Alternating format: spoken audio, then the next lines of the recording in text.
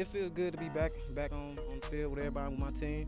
I just feel like since this spring, and with us being picked 4th in the GSC and won 5th place vote, I just feel like we hungry to get back out here. So I feel like we had a real intense first day of fall camp. And not just that, first day in Shell, I feel like we brought it today. We went hard.